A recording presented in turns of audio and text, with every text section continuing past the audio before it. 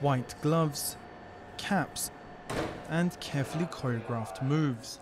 Employees of the Tokyo Metro run this vast underground network with the precision of a musical conductor.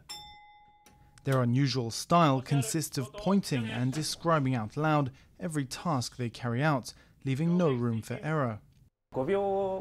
Here in the Tokyo Metro, we have a 5-second margin for being on time.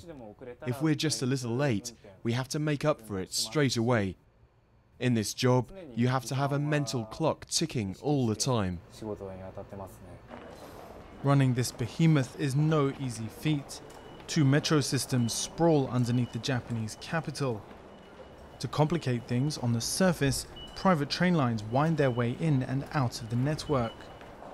Overall, around 26 million passengers use this transport web every day. In between Toei, Tokyo Metro, Keio, there are a lot of train operators. When you take the metro in Tokyo, you have to juggle between the different train companies, and it's hard to find your way around. Every operator takes into account the other timetables to make sure commuters make their connections. A delay on one line can have a huge knock-on effect on the whole network of packed trains. Every carriage is meant to take 150 passengers, which includes those sitting and standing. But at rush hour, we push capacity to 180%.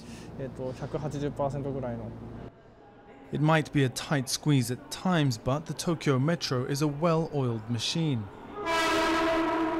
For its employees, it's obvious.